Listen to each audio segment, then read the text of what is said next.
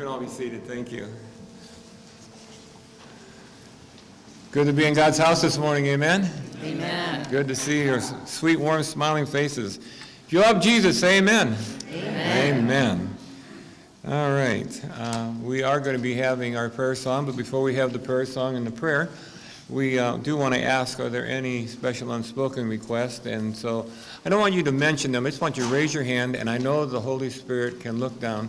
If you put your hand up to Jesus, you have something that you want God to touch your heart or life with, I know he's going to look down, because we want to keep the church going in an orderly progression. We don't want to take too much time with each aspect, but God cares and he loves for each and every one of you. So we just want you to know how much that God does indeed love you, and how glad we are that you're all here with us today.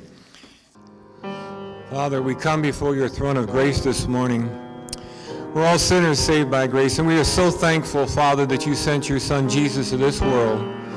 And we're thankful that he came to this world and died a sacrificial death, a substitutional death as well, where we now don't have to die, but we can live, living and trusting in Jesus. We know that we have read in promises that if we believe in Jesus, that we don't have to worry about death, because our faith is not resting in our goodness, but in your goodness. So thank you, Father, for your love and your patience with us as your children. Lord, you saw the hands of the many prayer requests that got lifted this morning.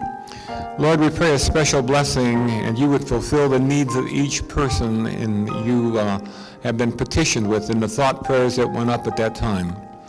So we just ask, Father, that you would guide and direct in this service. Help us, Lord, to love you and to serve you throughout our entire life. We pray a special blessing on Brian this morning. We know, Lord, that both Brian and the other elders are looking forward to an opportunity to share the gospel with the many people that have been coming. So we're thankful, Lord, that you sent people to know what the true word of God says this morning. Open their hearts and their minds, and open up the heart of Brian, and may he say words that have been sent directly to his mind from you. So guide and direct us. We're thankful for the power of the Holy Spirit to convict us, to want us to do what we need to do. So, Father, we thank you for all of the times that you have interceded in our behalves. So we just ask, Father, that you would be with the sick and the maimed, with friends or loved ones that may be traveling at this time. And for all the ones that are inside the doors of this church, may we all be blessed with you, Father, and receive a blessing from being here. This is your house today. We do ask these things in the lovely and precious name of Jesus, our Lord and our Savior. Amen.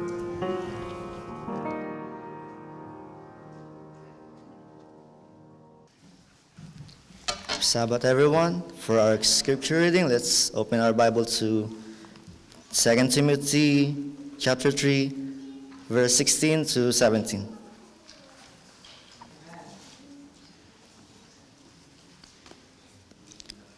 All scripture is inspired by God and is useful for teaching the truth, rebuking error, correcting faults, and giving instruction for right living, so that the person who serves God may be fully qualified and equipped to every kind of good deed. Thank you. I want to share with you this morning something I am very passionate about, and something that this church is very passionate about, and that is our school, Noah School.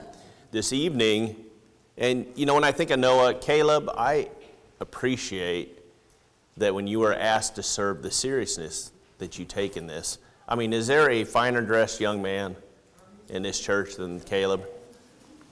It is refreshing to see young people that are willing to stand up for the Lord and serve. And I thank you, and Emmy, thank you too. Saw you sing last week. That was very, very nice. We have a lot of talented young people. This evening, once a month up at Noah, we invite all the constituent churches, which Elyria is a part of, to join them in Vespers. That is going to be this evening at 5 o'clock. Next month is going to be a very special Vespers for Elyria, because we are sponsoring the Vesper service for next month. And that is going to be February 4th. So we're going to be calling upon the members to put together a good Vesper service for the school. And it is a great time. Our Christmas program, if you did not get a chance to go to our Christmas program, you really missed out. It was an exceptional program, and God's people turned out. That gym was packed, and it was a great event. So tonight at 5 p.m. at Noah School, what a wonderful way to close out the Sabbath with our young people. How many people here had a good Christmas? Amen. Was it all you hoped for, wished for? Yes. Too much snow. Too much snow. Mine, honestly, was a disappointment. Anybody here ever have a disappointing Christmas? We had been planning this Christmas all year long. My children are all in the medical field, so one year we get them for Thanksgiving, and then this year we were supposed to get them for Christmas. So we spent the better part of 6 months repainting our house. We got the Christmas tree. We got stockings for each one of the kids. We were ready. Then come Thursday before Christmas, what happened? We got an incredible, I wanted snow. Well, that was, Lord, I want snow for Christmas because all my kids live in the South and they all wanted snow. And we wanted to show off a white Christmas in Ohio. Well, Thursday, all the airlines had canceled out except for my middle son. He lived in Dallas and he got a straight shot right into Cleveland. So we only got one of our 3 children to show up for Christmas. So it was a little bit of a disappointment. But the nice thing about living in 2023 is we have this little phone. So Christmas Eve, we connected on phone, and I think we spent about 3 hours on the phone. We went through the Christmas story, and then we went through, everybody, what they liked about this year and what was a blessing. We actually added a member to our family this year. My son-in-law, Addison Clark, married my daughter in April, and that was the highlight of the year, I know, for Sherry and I. But while we were there, I challenged my family. I'm going to challenge my church family this morning. When we started having children, we started dedicating them to the Lord, and it has always been Sherry and my desire and prayer that on resurrection morning, that my family all walks on the streets of gold with Jesus Christ. And I put that challenge out to each and every one that this year that they will spend time in prayer and in study so that we can spend eternity as a family. And what a Christmas present that would be for my wife and I, to all be in heaven together. So when I was asked to preach this morning, I continued with that theme. I'm going to go over something real quick. The title of my sermon is My Owner's Manual. How many here like cars? I love cars. If I had a bigger driveway, I would have more cars. My wife's like, you cannot get any more cars till you get rid of some of the ones you have. One of the beauties of a car is, where do they keep the owner's manual in a car? The glove compartment. Anybody here like reading owner's manuals? Maybe I'm weird. I love reading the owner's manual. Cars are so complex nowadays that when you get in a new modern car, am I the only one that has problems doing the simplest things like turning on the radio, turning off the radio? Cars are complex. There's an owner's manual nowadays that tell you everything there is to know about today's cars. So, do human beings have a owner's manual? With that being said, let's go into prayer real quick, and we will present this topic. Dear Heavenly Father, as we just finished up Christmas and New Year's, Lord, as we get ready to go into this new year, Lord, it is my prayer and hope that each and every one of us will spend time with you this year to build a relationship that is so unbreakable, Lord, that no matter what 2023 brings us in our lives, Lord, we will follow you. May your Holy Spirit be upon this church this morning, and may he influence my words. In Jesus' name I pray. Amen. How many people here know that human beings have an owner's manual? And how many people know what that owner's manual is? The Bible, right? Now, I've shared this before. I love acronyms. When I was a little kid, now I didn't grow up Adventist, so I don't know what little Adventist kids are taught, but I'm sure they had the same songs that I had. How many here know the B-I-B-L-E song? How many people here are going to sing with me? I don't want to sing it by myself, but I will. The B-I-B-L-E, yes, that's the book for me. I stand alone on the Word of God. The B-I-B-L-E. Well, thank you for joining me. I love these songs. The Bible. The Bible. Do you know that we are the only one of God's created worlds that have the Bible? And why do we have a Bible and other worlds do not? Anybody know? Repeat that again? They're not fallen. They're not fallen. So, are we fallen? We are fallen, right? What are one of the consequences of being a fallen people? Death, separation, all these things that sin has created. Do we have hope? I'm not a very old guy, but I have noticed that most of the things that were considered reliable when I was in school now don't seem to be so reliable. Now, when I was growing up, science had an answer for everything, right? Can you believe when I was in 7th grade, my teacher had the audacity to tell me that I came from an ape? I didn't agree with that, and I was sent to the principal's office because I was not very kind in my response to that. Science also said that we were a Big Bang Theory.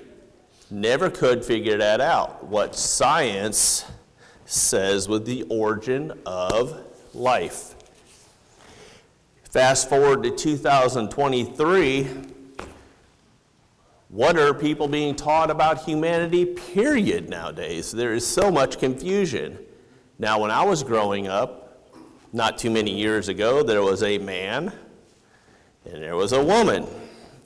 Fast forward to 2023, I can't keep up with the origin or what the world is talking about. Do you desire to have truth? Amen. Truth that will never, ever change. Well, you are in the right place this morning. The Bible is an incredible book. How much of the Bible is directly written by God? Written by God. So God wrote the Bible. So the Bible was a combination of what? Inspiration. So, did fallen man have a part in writing the Bible? Through what? Through what agency? The Holy Spirit. Isn't that incredible? That God, even though man has sinned, man is responsible for disobeying God. God has allowed man to play a part in salvation, right? He let man, in God's infinite wisdom, who has God put in the responsibility of sharing the gospel? fallen man. Does that tell you something about God? That God has not abandoned man. I hope you have your Bibles ready because we are going to talk about the Bible this morning. And I think if we're going to start out with a study of the Bible, let's go to 2 Timothy and let's talk about the authenticity of the Bible. 2 Timothy. And Rolando, thank you for doing scripture reading this morning. I think if we're going to start out with a Bible study or talking about the Bible, we need to start out in this. 2 Timothy chapter 3, verse 16 through 17. All scripture is given by what?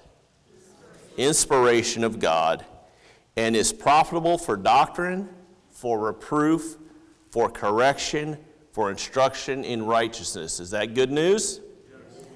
Yes. Is it as relevant today in 2023 as it was thousands of years ago when it came from the pen of inspired writers? Amen. All right, 17 says that the man of God may be complete, thoroughly equipped for every good work. How many people here want to be complete in God? Well, you're at the right place, and we have the right instruction manual this morning. I'd like for you to turn with me. We're going to go rapidly through a few different verses throughout the Bible. If you have your Bible, let's go to Isaiah 8:20. Isaiah 8:20.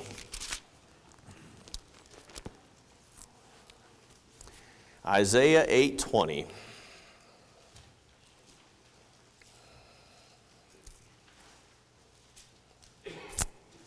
All right, Isaiah 8:20 says, "To the law and to the testimonies, if they do not speak according to the word, it is because there is no light in them." Is there confusion in today's world? Is there confusion in Christianity? As I've shared with you, I did not grow up Seventh-day Adventist, and there were a lot of things that I was taught as a young man that caused confusion. And the one that confused me the most, well, actually two things that confused me the most was, if we serve a loving God, I was taught that if you didn't follow Christ, you were going to burn in hell for eternity. And I had a grandfather when I was 10 years old who died, and as far as I know, had never been in church a day in his life. And the thought that my grandfather was burning in hell forever and for eternity brought great confusion. How could a God that loves humanity and died on the cross for them burn somebody for eternity? And that brought a lot of confusion. And another one was the rapture. I didn't understand. I remember being in Sunday school. I was probably about 10 years old. It didn't make sense that if when you die you go directly from heaven to hell, okay, that's got the dead taken care of, and the living are going to be raptured to heaven, then what exactly is Jesus Christ coming back to take back to heaven? I was very confused about that. Thankfully, God did not leave me there. Those questions were answered later on in life through a wonderful thing called a Revelation seminar. Let's go to Proverbs real quick. Am I the only person here? How many here ever watched the original Mickey Mouse Club? Does anybody here, am I the only person, because I ask this question all the time, the guy who was the main character of the Mickey Mouse Club, the adult that had all the little kids around, he used to have a guitar and he'd sing songs all the time. Well, he used to sing a song about Proverbs. Does anybody remember that? Proverbs, Proverbs, they're so true. Proverbs tell us what to do. Proverbs help us all to be better Mouseketeers. Does anybody remember that? I don't know why I remember that, but I remember that. That was such a catchy song. Yeah, that was on, the Mickey Mouse Club now. I think they've strayed from that message. Proverbs. All right, let's see what Proverbs have to say. Is Proverbs a book of wisdom? Boy, is it ever. All right, so Proverbs. All right. What did I say? Proverbs chapter 30, verse 5 and 6. Proverbs 30, verse 5 and 6.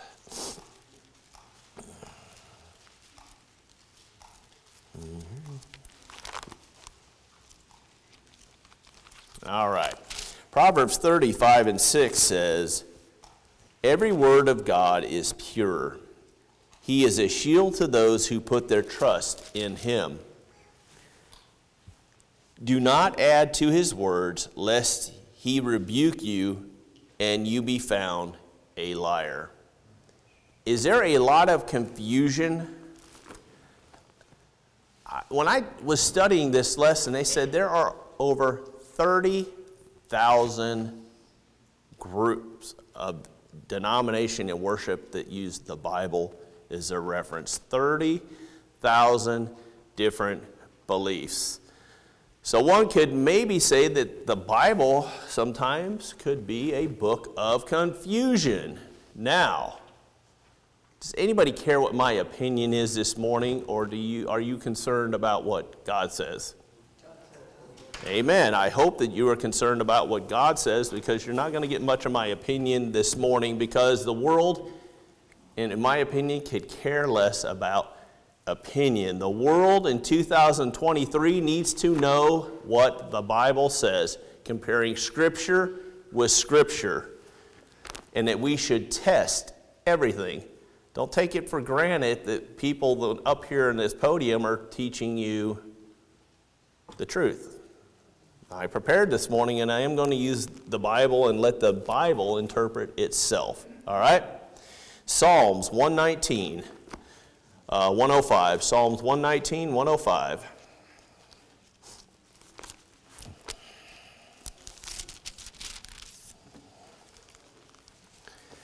This is a beautiful, beautiful text. Psalms 119, verse 105. Do we live in a dark world, family? Is there darkness everywhere? It seems to be getting darker by the moment.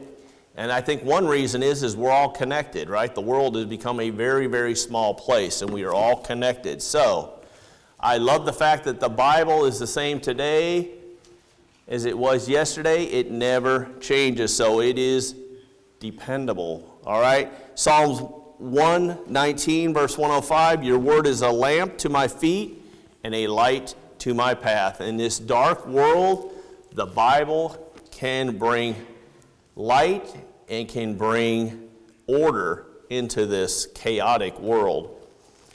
In 2 Peter chapter 1, verse 20. 2 Peter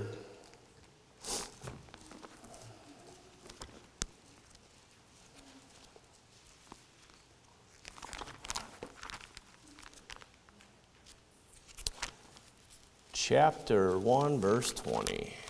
All right.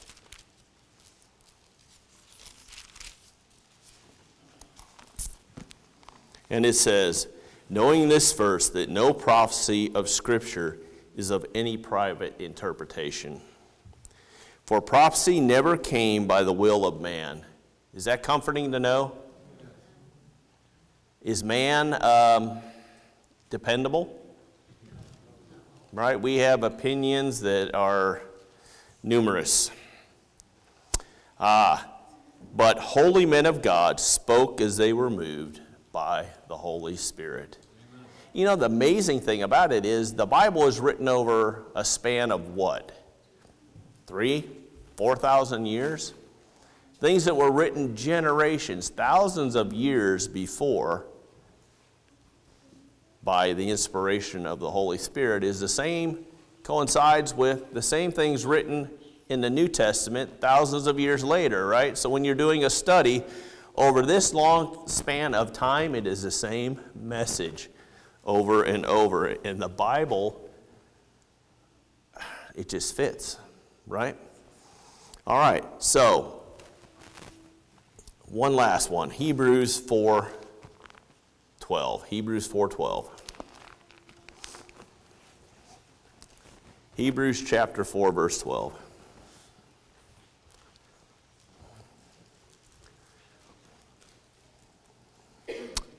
For the word of God is living and powerful and sharper than any two-edged sword, piercing even to the division of soul and spirit, the joints and marrows, and is a discerner of thoughts and intents of the heart. In 2023, does God's holy word still change lives? Is it still calling people back to God? This is the most sold book every year. Every year. I bet if you were to ask in the United States, probably every home has a Bible. The question is how many people are taking time to go through God's Word?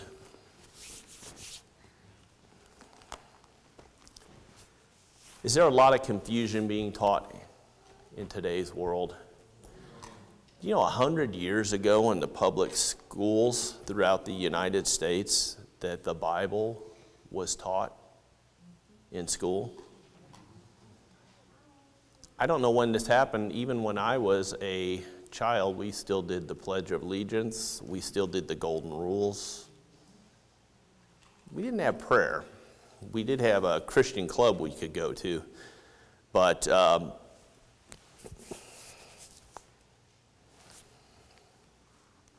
the fact that the Bible has been removed from society, has it had an impact on us as a people?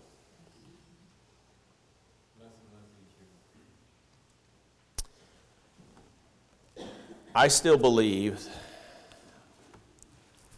that there are questions about humanity that only the Bible can answer. Amen. Anybody here want to know why we're even here? Why are we even here on this earth? What is the purpose of man? Why are we here and for what reason? Well, I have no faith in science answer to any of that. It changes continually. Where in our owner's manual can we find the origin of the earth? Where? My Bible students, where do we find out where earth came from? Genesis, right? In the beginning. That's right, Genesis chapter 1, verse 1 through 24. Now, I'm not going to read all that, but copy some of this down, and this makes for good Sabbath reading. What about the origin of man? In Genesis 2, right? What makes the origin of man so special? Because God made us. He didn't just speak us into existence. So, we are a copy of who? Of his image. Wow.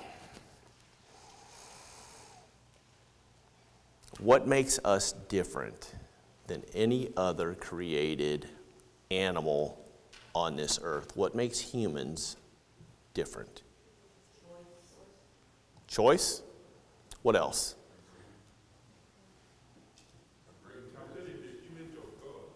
The image of God. So we have the ability to what? Starts with an R. Reason, right? No other animal created on this earth has the power to reason. That's some good information, right?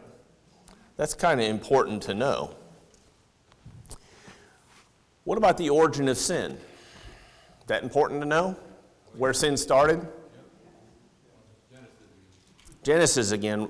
What is one of the most beautiful things that comes out of the story of the fall of Adam and Eve? Any good news come out of that? That's right. The promise that's found in Genesis 1, all right, Genesis 3.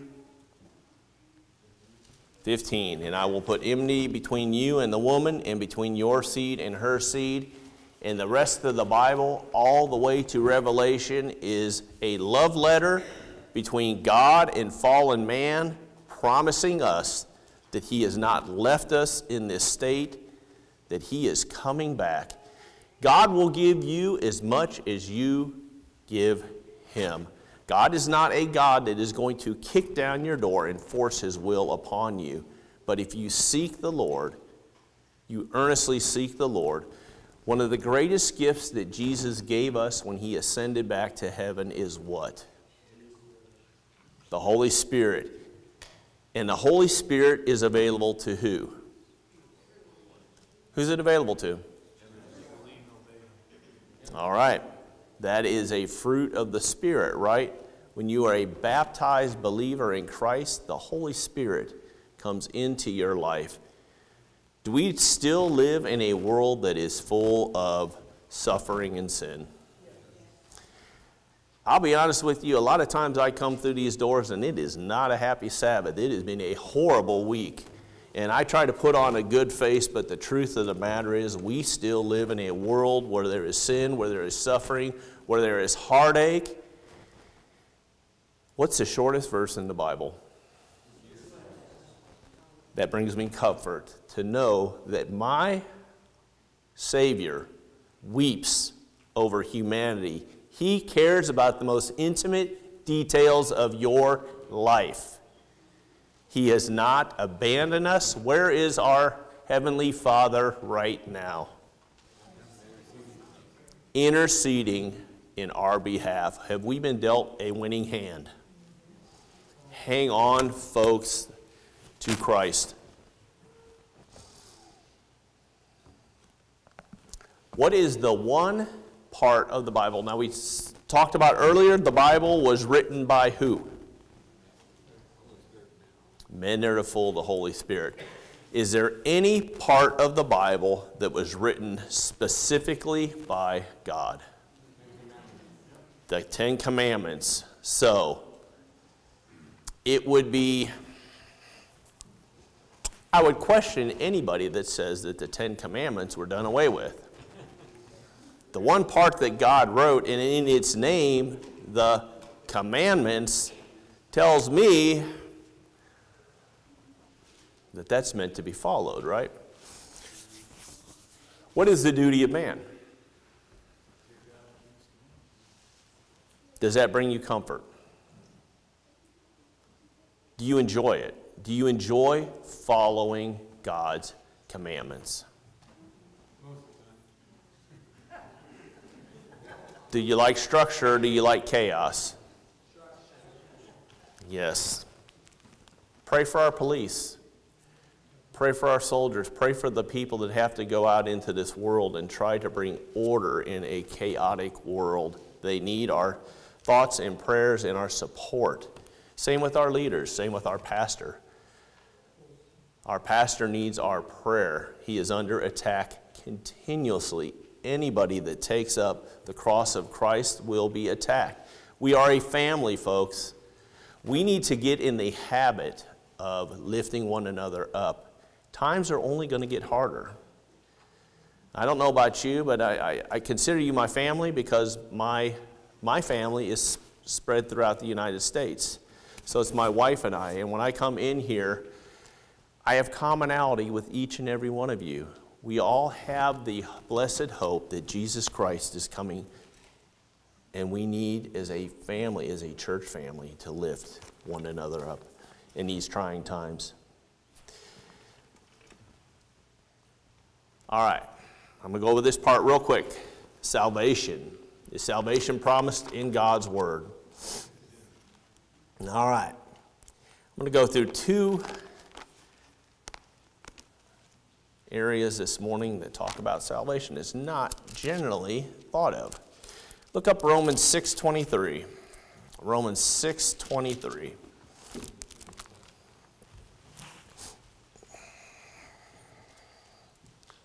For we know the wages of sin are what?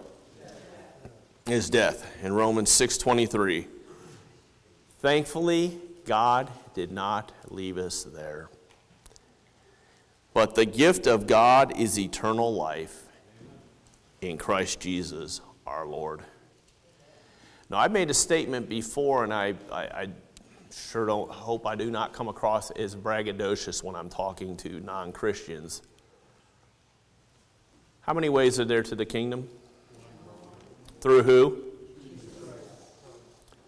So in my thinking, either Jesus Christ is who he says he is, or he's a liar.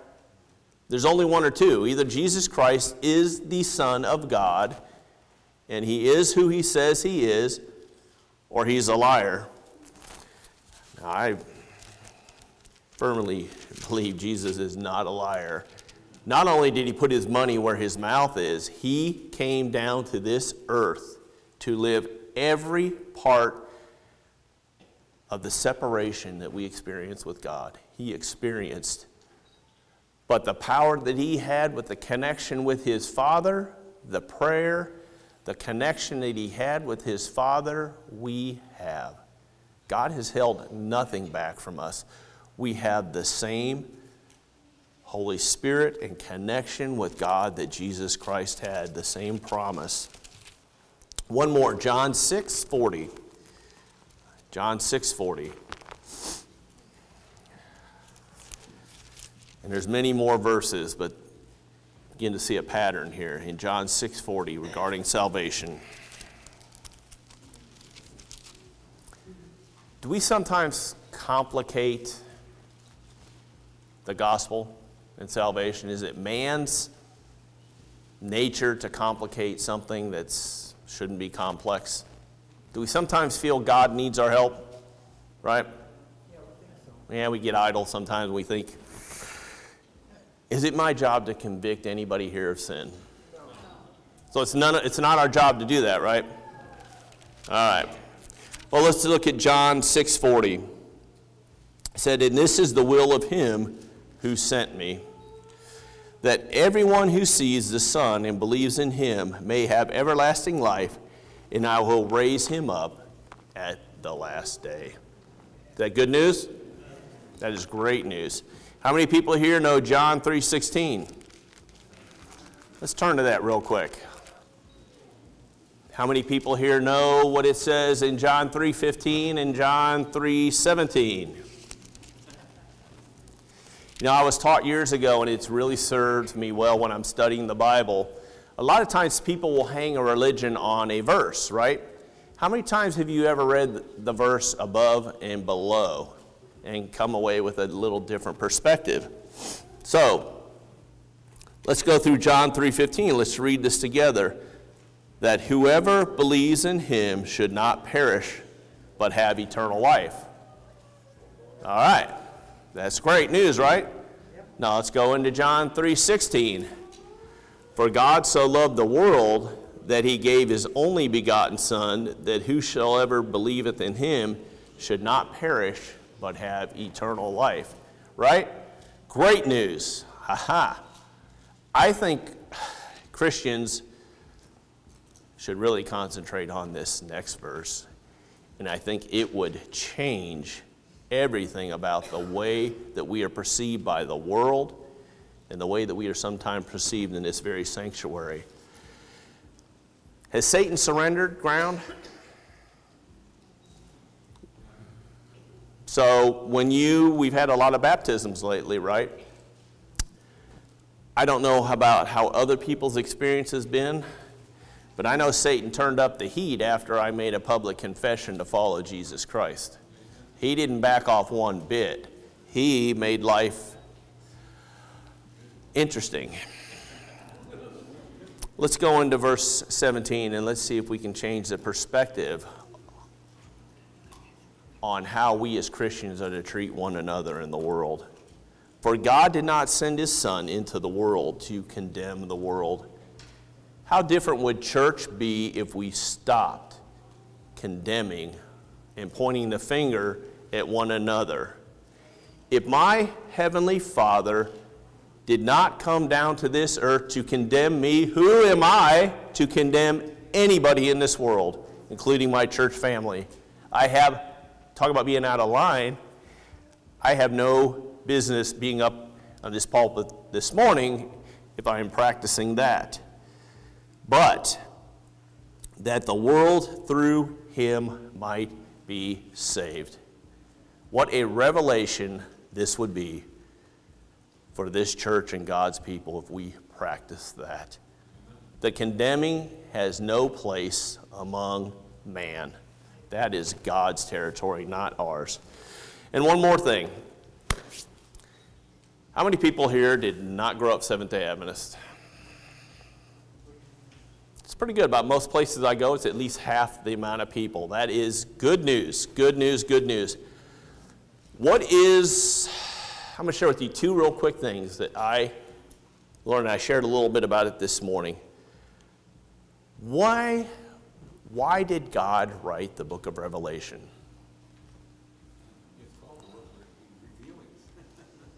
All right, we are how many years on the other side of the cross?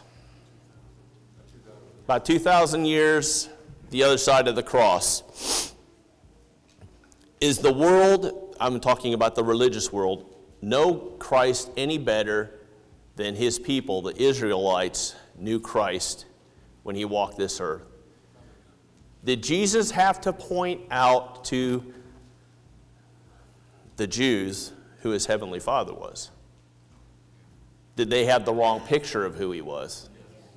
Even his own disciples were astonished after Jesus said 3 times that he was going to die on the cross and be resurrected. They still believed to the very end that he was going to set up his kingdom where? On earth. They were confused. Fast forward 2,000 years from now. What is taught in the pulpits throughout the world regarding death? That when you die, you go where? Confusion. What about hell? Burn forever and ever and ever. Confusion. What about the rapture? Is there confusion? God in his infinite wisdom knew 2,000 years after the cross that man would not have a clear picture about who he is. Thankfully, my roommate years ago, his name was Tony McKinney, turned me on to a Revelation seminar, and it changed my perception of who Jesus Christ is. He is not going to destroy man forever and ever and ever. He is coming back. When he is coming back, is it going to be a silent event? It's going to be a worldwide event. We are to work out. We don't get a second chance. God in his infinite wisdom, why are we here? Why are we here on this earth? To choose. Do we have a choice? We are given a choice throughout our whole life to follow God or to not. This is the big mystery to me, is when God created mankind, he gave us a free will. Thank you, Jesus, for giving us a free will to serve you with our whole heart. And unfortunately, that come with a price. God knew that people would reject him. But that tells us a lot about his character and who he is. 3 angels' message. Never heard of that before in my life. Is it important? Are we in, how many people here believe we are at the very end of Earth's history? This message is God's last message to this dying world. In his infinite wisdom, he gave fallen man the responsibility to share this with the world. And I could go on and on about this. I have one more thing to share with you. Anybody here have a favorite Bible verse throughout the Bible? One that you go to over and over again that gives you comfort? I hope you do. And I'm going to see if I can do this one from memory. When I was rebaptized a few years ago, here when Randy Barber was here, my favorite verse is always one that has brought me comfort because it refocuses me on where I'm going.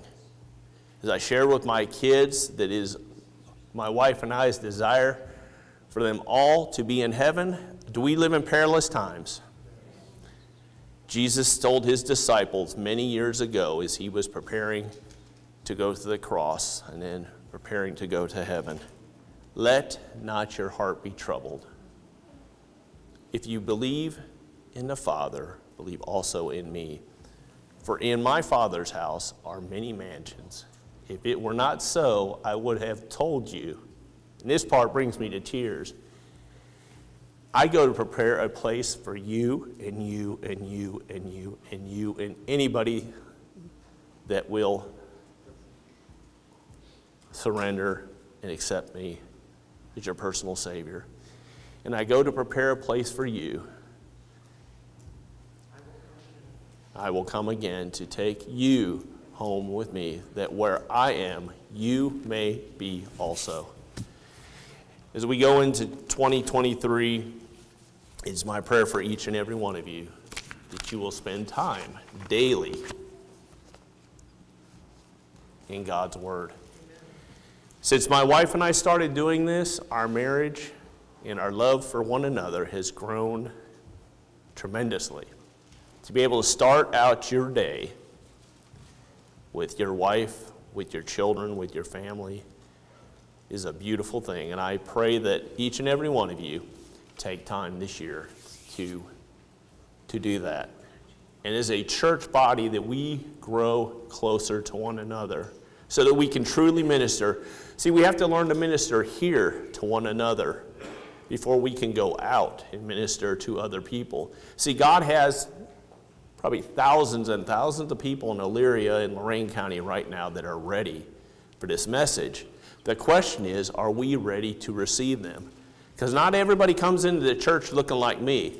I mean, most people 30 and under don't look anything like me nowadays. I'm kind of a throwback to a different era. We have to look at people the way that Jesus Christ looks at people. And I don't know about you, but he has been very patient with me. I'm a 30-some year work in progress, and I still fail every day. Dear Heavenly Father, and as we approach and go into 2023, Lord, we are still in the storm. Father, there is a work that needs to be done, and there are going to be some very trying times, Lord, that is coming. But the beautiful thing is, Lord, is you are right here where you have always been. You have not left us. You have not forsaken us, Lord. You have given us the power that we need through your Holy Spirit, through your intercession in heaven in our behalf, through your Heavenly Father on the eternal throne, Lord, to make it through this stormy time. Father, you formed this church as a support system for one another, to lift one another up, Lord. I pray that we take time this year to get to know each other better, Lord, so that we may minister to one another. We may pray for one another. We may lift one another up, Lord. And Lord, my prayer is that we will all walk the streets of gold with you someday. In Jesus' name I pray. Amen.